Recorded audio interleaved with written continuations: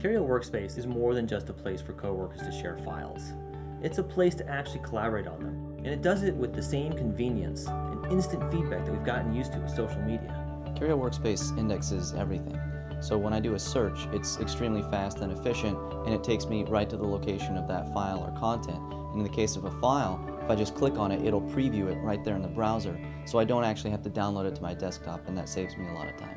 Well, we spend a lot of time with email attachments and basic file sharing, and it works pretty well for us, but when we transfer our documents and files to each other, we end up actually creating multiple versions.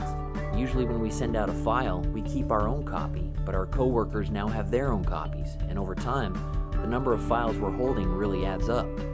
And this can make it difficult to know exactly where the most current version of a file is, much less the history of how it got there. So we've decided to reverse that workflow.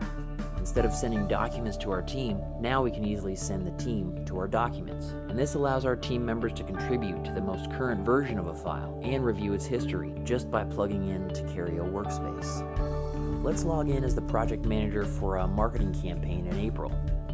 I'll create a page and start sharing some initial direction for the campaign with a few simple text blocks.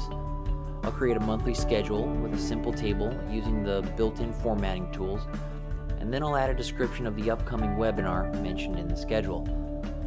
For the graphic designers on the team, I'll add a list of links that provide them with the resources they need to get started. And now I'll specify with whom I'd like to share the page, and I can even adjust the level of access they have.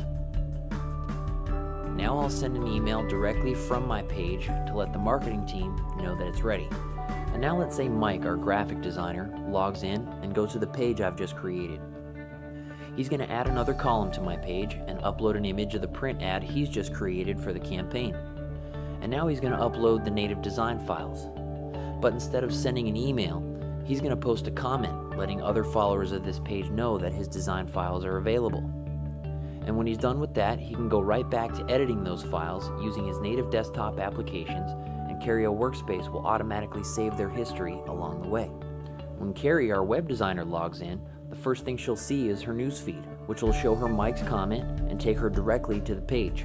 She's going to download Mike's design files and use them to create her own online flash ad. And then she'll use the mashup feature to display it right on the page. And then she'll create a file library, uploading multiple files at once so other members of the team can access them and translate them into their own local languages. And finally, she'll post a comment letting everyone know her files are available, and they'll be able to reply to her comment and work with her files. Well, the number of business applications for Kerio Workspace is virtually endless, and for as easy as it is to use, it's incredibly powerful in making workflow more efficient, which is probably why when you get a team like this to use it, it's going to be very hard to get them to go back to the old way of working together. Right, guys? Good job.